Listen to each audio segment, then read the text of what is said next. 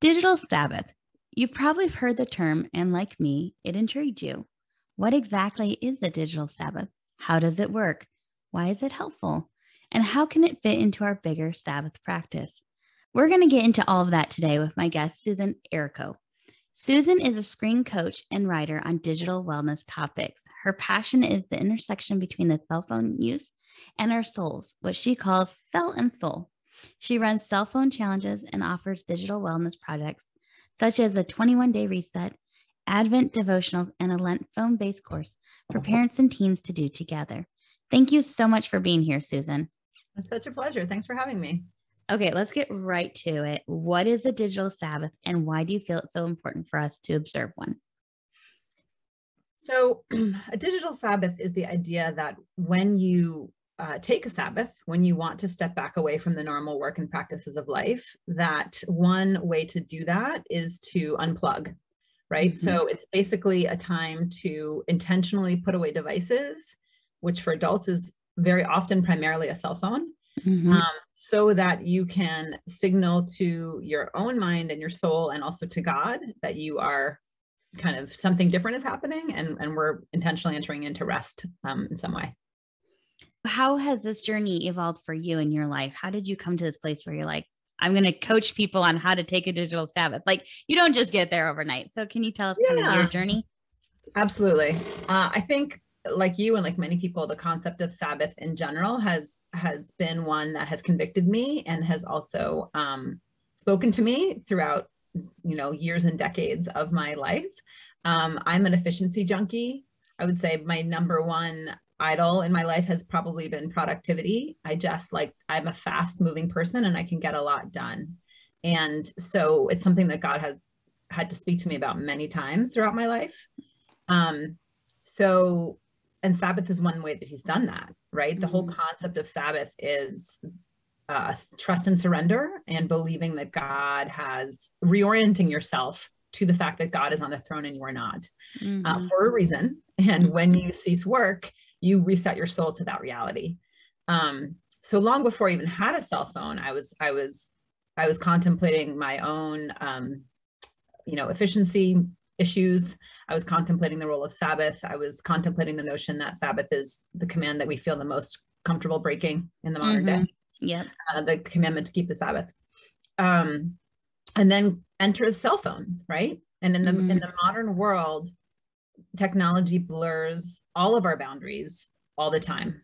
And what is Sabbath if not a boundary, right? God says these 6 days you shall work and this 7th day don't work, right? So really what my whole mission and passion with Cell and Soul is thinking about the many ways that our cell phone usage impacts all these facets of our soul. And one of the primary ones that I've identified is rest, right? When you have your phone with you, you are automatically in a mode where you're not prioritizing rest. You might be prioritizing passivity.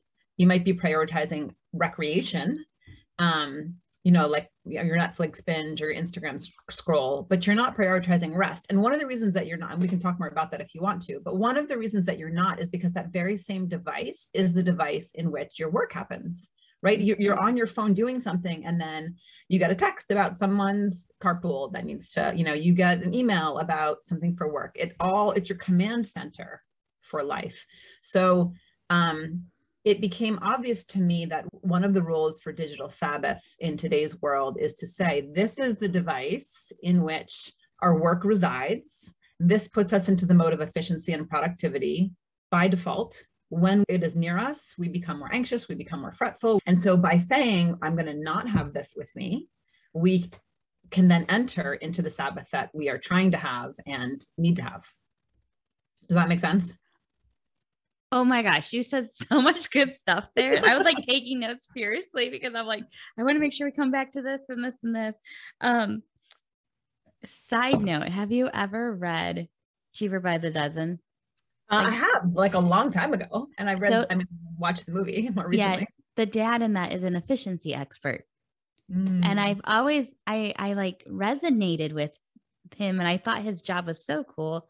Like he literally was a consultant that was brought on to tell people how to run their businesses better and how to do their things better. And they ran their household like that. and where they would always figure out ways to make things more efficient, more productive. And so that jumped to my mind when you were talking. I'm like, oh, I know what you mean by that efficiency junkie, like always striving, always trying to figure out how to do things better, how to get more done, how to just keep filling your time and filling your day in. And I think we as mothers just naturally slip into that because we have so much to get done. So it's always like, well, I have this big, huge laundry list of things that I need to do. How can I utilize my time, maximize my time? And I loved how you said it's our command center. Our phones have become our command centers. And I really, truly believe that, because with motherhood, with all the things that we need to do, it helps to have it all on our phone. Like, it helps to have that integration. I mean, I use a meal planning app that can be on my desktop, but then it tells me what my shopping list is on my phone, and my husband can get it on his phone so I can send him to the grocery store, right? Like, it makes our lives easier. But you're right in that the fact that we tend to think of our phone as a recreational thing, but it's really not. It's a work thing. And when we start to look at it that way, it kind of changes your whole mindset. It's both and, which Yeah. makes it harder. Yeah, that's true. It is both. And I liked how you distinguished the fact that it's not restful. It could be passive entertainment, but it's not restful. Right. And I think that's a really clear distinction. And I think we all know what you're talking about when you say that. We don't even really have to define it too deeply, because we just all instinctively know what you are referring to. Yeah. Well, one of the things that I talk a lot about, first of all, I wanted to say, like, I think all the messages that we have in this world is maximize your time, multitask. You can be doing laundry and making dinner. That's both great news, and it's terrible for me, because it just enhances my desire to kind of be God, and it just fuels my idol. And your phone, as you said, really does that all the more. I almost never don't listen to a podcast when I'm doing a chore, which is both wonderful and also dangerous and potentially damaging to the soul. And I think that's an important message for moms, because one of the other things that the phone messes up is solitude, a whole different thing, but we need solitude, and our phone makes it so we never have to have it. So that's just one thing I didn't want to forget. But I think the thing about rest, and I'm sure a lot about this because your topic is Sabbath, but I mean, really, we have such a loss of rest in the ways that God wants it for us. We have a real loss in rest as meaningful leisure, most often meaningful leisure. And Cal Newport has a lot about this in his Digital Minimalism, is about creativity. It's about something generative. It's about a certain type of refreshment. So it's active, but it's doing a certain type of work, of refreshment work in our soul. And we've really lost that notion of rest in our culture. For us, rest is putting your feet up, and it's like we're so tired, we're pushing ourselves to the brink all the time, and then we collapse and we have to sort of, binge watch something and kind of sloth out so we can go back to it. And both of those things are not restful, right? So, I mean, I think the idea of a digital Sabbath to me is one in which you say, okay, if I want to take seriously the rest as God intends it, how I can't actually enter into that rest if I have this with me, because I'm not going to go garden, or I'm not going to go get my watercolors out, or I'm not going to, whatever it is for you, get out your guitar. If I have, I'm sitting here watching something or scrolling or getting back to people or whatever it is, listening to podcasts even that you do on your phone. I think people miss the fact that our passive entertainment is actually consumption. We're consuming media and messages that we don't even necessarily realize we're consuming and internalizing. And what Sabbath and rest does is it allows space for us to not consume other messages. It allows us space to process what we've already consumed. And so, and I think we have to process that. And it ties into that creativity you said. Like, I mean, any creative will tell you we have to consume first and then we produce. But in order to produce, we have to stop consuming. And I think the same is true of our lives. We consume information, we consume ideas and thoughts and opinions, but there has to be space in which we process that and say, this is what I'm going to internalize and say, this is true for my family, for me, and this is what I'm going to produce out of that. And so the space in which we Sabbath allows us to do that. And I love the fact that you say, let's take it a step further and remove those digital devices that make us continually consume, continually think about efficiency and productivity, and allow us ourselves that solitude, that silence, that time to process, that time to be creative, that time to be refueling. I think that's all very, very wise. One thing that really speaks to me about rest and Sabbath and phones and digital Sabbath is the idea of like humanness. John Eldredge has a really great work in his Get Your Life Back and some of his podcasts about the idea of being human. And you know, we don't realize that very often when we are with our phones, we are sort of in machine mode. We become like automatons. You know, we're swiping and we're clicking and we're pushing and we're moving. And, you know, we become, so there's sort of like a robotic aspect to it. Close this up, you know, minimize these things. It's very utilitarian. And that's what makes a phone a brilliant invention. There's stewardship there. There's wisdom there. There's, I'm not knocking it, but at the same time, what does it look like for us to be human as God made us human? And in order to really relish that humanity and to sit in the space where we're the created, not the creator, there's something really powerful about putting down the phone and saying, like, for this period of time, like, I'm not going to have that machine-like quality. I'm not going to even put myself in the space where that temptation or those, you know, subconscious actions are happening. I'm just going to kind of be human. And I think that's one of the most powerful things about the digital Sabbath. You know, people who take them regularly or people who do my phone challenges, which has a Sabbath quality because you're making the decision not to use your phone for a certain period of time. You know, they feel more human. They feel they're able to tap into like the different elements of humanity. And very often our phone blocks a bunch of those out without us even really realizing it.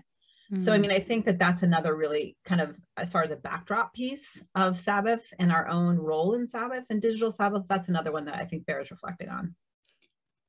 That is so profound. As you're explaining that, I just got the image of like somebody on a production line, like pushing the things and moving things forward. And when you're talking about like the swiping, I never really put that together, that there's a tactile movement that we're doing, that we're engaging in. Like you often think of the technology as very like it's digital, right? There's nothing tactile to it, but there is something in our swiping and our movement. Like we're on a production line. We are creating something when we're swiping. I hadn't even thought about that connection of you're physically controlling and you're producing in that controlling of a swipe. That's really profound. It's almost robotic in some ways. Like you become, you know, again, you're like volume up, volume down, go left, go right. Like, I mean, obviously we're not only robotic in that time because our brains are engaged, but it highlights those aspects of ourselves where we're interacting in this very efficiency oriented way with something tactile. And that's not a soul generative space by and large. I mean, yes, if you see, you can stop your scroll on Instagram if you see a beautiful sunset. So it's not like your soul can't engage, but how much more when you see the actual sunset is your soul engaged than when you see it on Instagram, right? Like, so I just think that it's very much imitation. It's very much a mimicking in terms of soul elements, a mimicking. It can only do such a small fraction of what God can do in us. And that's the whole point of highlighting our humanity in the most beautiful of ways, which can happen when digital Sabbath occurs. I wonder how often people have found themselves, this happened to me last night, how often they find themselves feeling anxious, feeling like they should be being productive. I was kind of going pretty fast yesterday. I had a lot of things to get done. And I finally had a moment to stop and I was waiting for my food and I just felt this like anxiety rising up in me. And I'm like, why am I feeling like this? And I realized I was like, I have been flying full speed ahead all day today. This is the first time I get to stop and rest. My first instinct was to pick up my phone. Always. And I was like, whoa, like, Rachel, you do not need to listen to anything right now. You do not need to talk to somebody. You need to just maybe pray. And so that's what I did. I put down my phone and actually prayed. And I felt that kind of releasing. But I wonder how often that happens to us that we're not even realizing. It's so involuntary almost.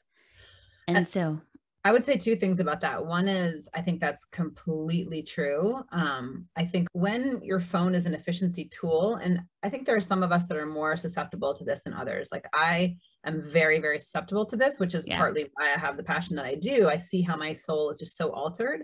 My sister-in-law, she forgets where her phone is. I'm like, how do you do that? Totally. So some of it's just that like it really maximizes your adrenaline because it allows you to be so efficient that it puts you on hyperdrive for efficiency. And where before you'd have to like go find your notebook and your pen, and there would be these natural checks throughout the day, or like, where's my checkbook? Or like now, since it's all in one thing, it's both quicker, but it also creates this adrenaline haze, which exhausts you in a way that's unprecedented in, in human history. And then secondly, as you know, probably as well as I do, and a lot of my work is about this, there's brilliant psychological engineers, behavioral design people behind the phone that amp that up more, right? So the dopamine dump, right? So you take, it's like a perfect storm of your natural adrenaline tendencies because of the efficiency of the tool, plus all the notifications and settings and the dopamine that's getting dumped into you all the time. And like, this is what, I mean, literally the amount of the adrenal fatigue that we experience as a result of that perfect storm in the last 10 years is it's quite new actually. And it's one of the reasons that digital rest is so important. I mean, Sabbath was always important, but it like the way that we live in part fueled by this is so much more exhausting on the human frame. So what you're describing yesterday is very true. And I'm a huge culprit of that. I literally will be like, oh, I have 7 or 9 minutes right now. Like I should use that time to let, what emails do I have to reply? I'm in line at the store. I mean, that's why I write about what I do, because I'm like exhibit A. Yes. You mentioned that this is a relatively new phenomenon, but Sabbath has always been around. And I've noticed that in the scriptures, when we were looking at how God actually gave the Sabbath to Israel, that it really didn't have as much to-dos and don'ts as we tend to think it should, or that it had. And I really honestly believe that's because the Israelites were about to enter into the promised land. And I think God allowed space for the cultures to change and things to become established, and rhythms and rituals and all those things. But also I see in the New Testament where other groups of people are becoming part of God's family. And Paul kind of talks about, don't criticize them for how they're practicing Sabbath or other spiritual practices that he talks about. He's not saying don't stop practicing Sabbath, but he's just saying like, you have to understand that their culture is going to look a little bit different when they're practicing it, because they're bringing in a whole different set of experiences into this. And I think about the connection between all of that to the culture that we're in today.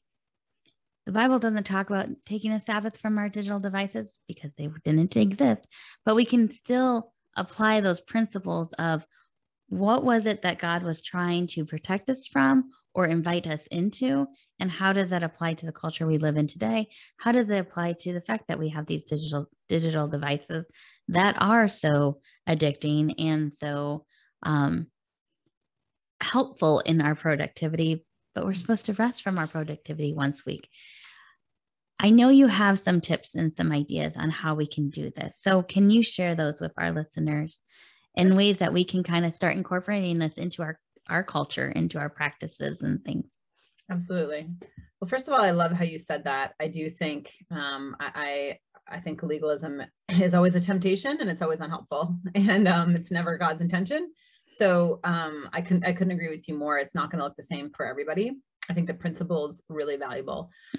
So I'll start by saying one of the first people to really speak about this was Tiffany Schwein, I think her name is. She was the inventor of the Webbies, and she's I think she's Jewish by heritage, and she actually has a tech Shabbat, she calls it. And so in the way that her family does it is that they literally, the whole family turns off their devices, from dusk one night till dusk the next night. And all of her family does it. They're all used to it. Her kids have grown to sort of reluctantly enjoy it. I think that would be beautiful.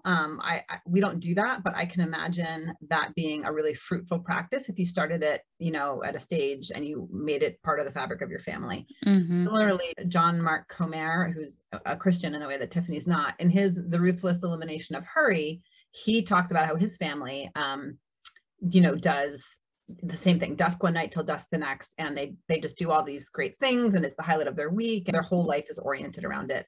I think that's fantastic. We don't do that. I have 4 children, 10 to 15. We have soccer games. Some days we, travel to another state where we have, a place that we go in the woods sometimes. And so we're like, if we're in the car and we need GPS and podcasts and whatever. So I'm not legalistic. What I tend to do myself is, I limit my kids. I've always limited my kids' screen time fairly significantly already, which I wouldn't call that a form of Sabbath, but that is what you're doing in a digital Sabbath. So I'll do that maybe more on days that that's necessary. But I personally, on myself, will do and will model for them a digital Sabbath. That's kind of the way that I will do it. And it's very rarely a full 24 hours. But on a weekend, on a Saturday or Sunday, when I'm home, I will leave my phone in my room and I will just charge it by the windowsill, and I will check it if I need to, but only from that space. So I will make it quite inconvenient to myself. And my kids will be like, oh, I want to take a picture of this, mom, because they don't have phones. Or like, oh, mom, can you text this person? And I'll be like, oh, I don't have my phone with me today. Like, it's upstairs and we're not going to do that right now. And so it's this check in my own, it signals to me, we are now in a different space and I am prioritizing a different way of being right now, which is not productivity oriented. And it also, shows them there's something else happening in the household right now. My husband isn't on his phone nearly as much as I am. So I'm sort of the tone setter in that regard. But I will say that it is very often for, it might be, I don't even time it, but it might be for, 3 or 4 hours. It might be for six or 8. It might be the whole day, depending on if I need to grab it for GPS to drop somebody off or whatever. The other thing that I often do is, in my interaction with my audiences who are, who this topic is pertinent for, I will very often post something which is meaningful leisure on the weekend and just encourage people, like, put down your phone, go do something refreshing as sort of a signal. I mean, we see beautiful things a lot on social media, but it's not always with the message of, this is the world that's available to you. Intentionally go and pursue it by putting down the device. So for me, that's kind of a practice. I'll think, well, how do I want to, like, for myself and for others, flag Sabbath over the norm, a digital norm, or just a non-Sabbath norm this weekend. So I don't know if that's helpful. I think that is helpful. And I think what you've pointed out there is it doesn't have to look the same every single time. And it can look like what you need it to look like for that. But the key here is the intentionality of signaling this time is different than every other day, or this time is different than every other time, making it inconvenient so that you have that check in your spirit of, oh, I'm reaching for this. I don't need to. It reminds me of like fasting, like, how hunger pains are supposed to indicate to us that it's time to pray. It's almost the same that when you go to reach for that and you're like, oh, I have to actually go halfway across the house to find my phone now. There's a check there that says, oh yeah, that's right. We're not doing that right now, and can go find and do something different. And that's a good idea. And I would say that I think of it as, it is very similar to fasting in that regard. I mean, it's different.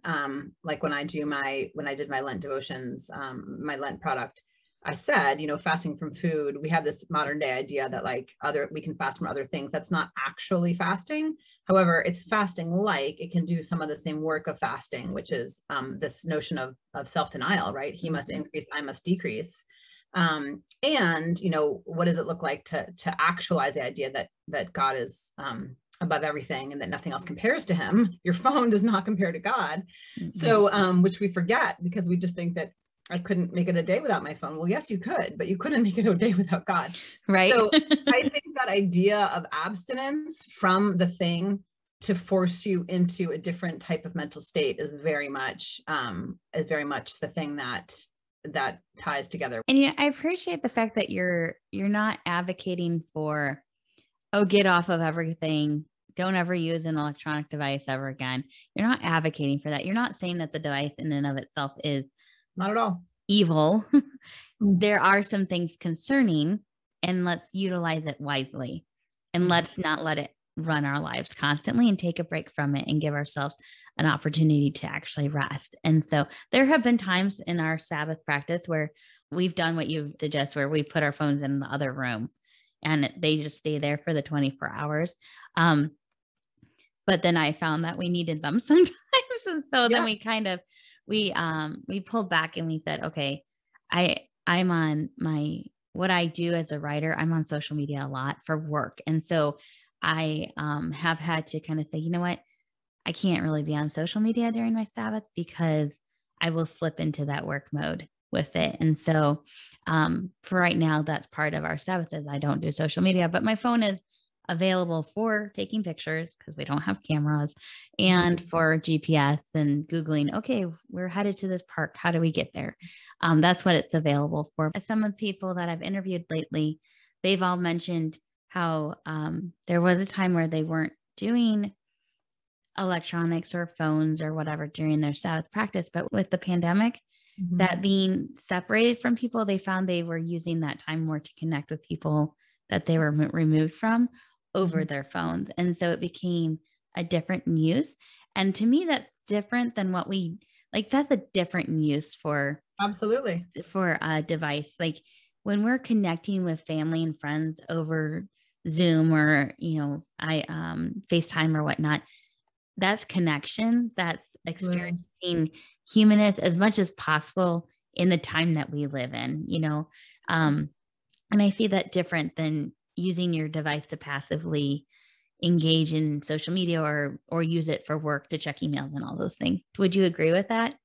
I absolutely would. I mean, I just, in a email I just put out to my subscribers, I talked about how much I used my phone the prior day, and it was over 3 hours. And I said, I don't feel guilty about it at all. I used it for 3 hours, and I was doing WhatsApp where a few dear friends, praying over the phone with them. I was listening to podcasts while I was making my lunch, and some of those were sermons. I was listening to praise music. I mean, all phone devices are not created equal by any means. And to your point about connecting over COVID, the phone was originally for only connection. You only used it for calling people and, voice to voice. And so, it's very powerful for that. And particularly, text does not do the same work as a phone call or a video call because there's not a human component. I would say, so I completely agree. I mean, a phone is like a hammer. You can use it to build a house or you can use it as a murder weapon. Like it's just a tool. True. Yep. It's not bad. I think the challenge with it is that we don't use it reflectively and we don't use it with self-control. And you know what? It diminishes self-control in the using. So it's really hard to use it with self-control. But I would say that if you are trying to do digital Sabbath, be mindful of the temptation. As soon as you have it with you, just real quick, you're going to get on and check Instagram because your cousin might have posted a picture of her kid's wedding, Right.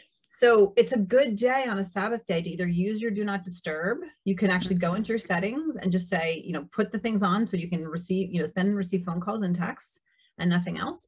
You can set an out of office assistant for your text messages so that people get a notification saying, I'm not on my phone right now, but I'll text you back later if that's going to help you. You can use your settings and just change your settings to 0, give the password. I mean, Michael Hyatt changes his passwords down and then he changes his set screen use times down and then he gives the password to his wife.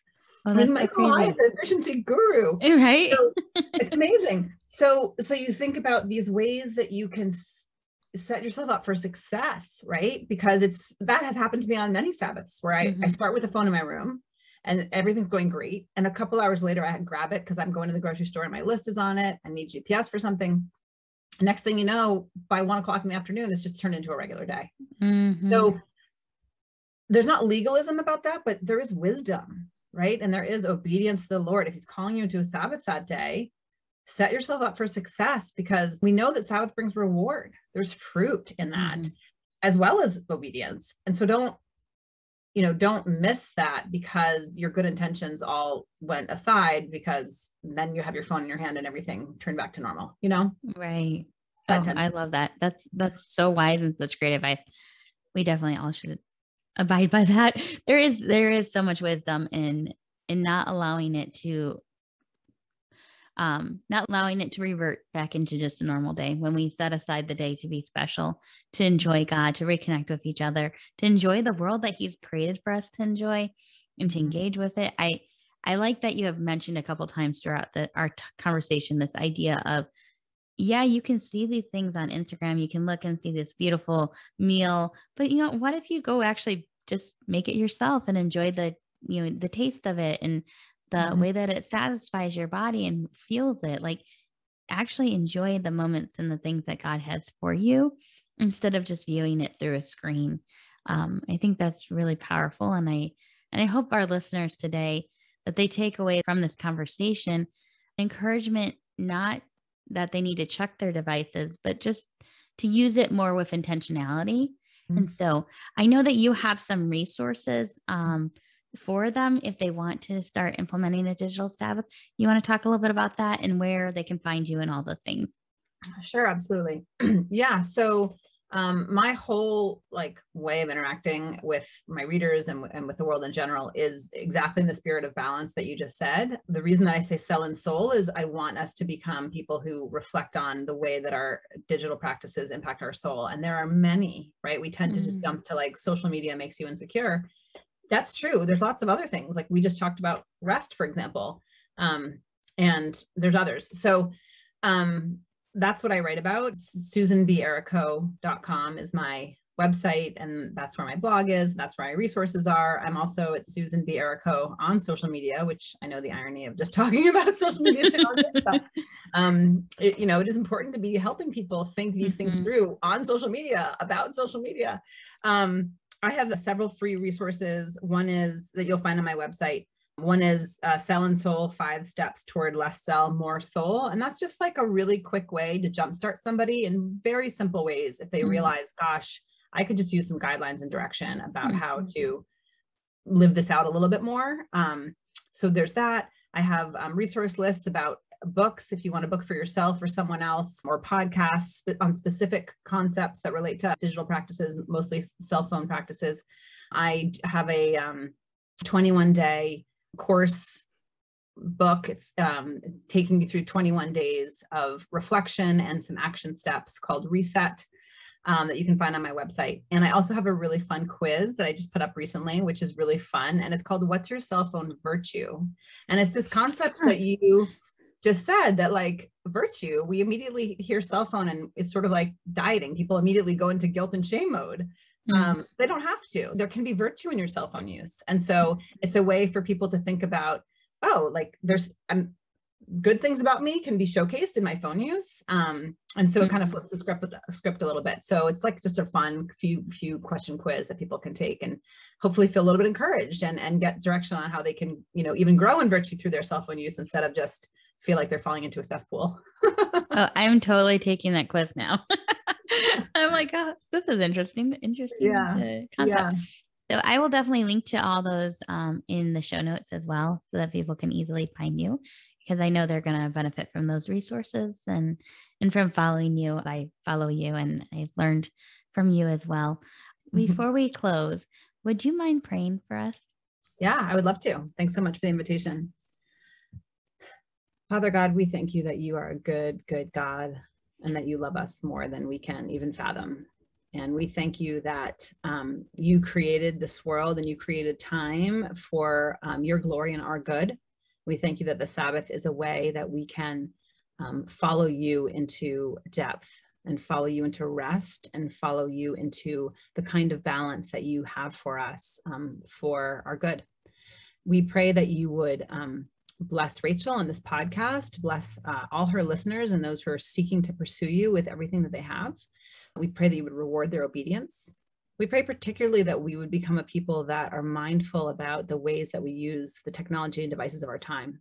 We pray that our cell phones would not become an idol. We pray that we would not believe the lie that we can't live a day without our cell phone, because truly there's only you. You are the only thing we truly need, nothing else.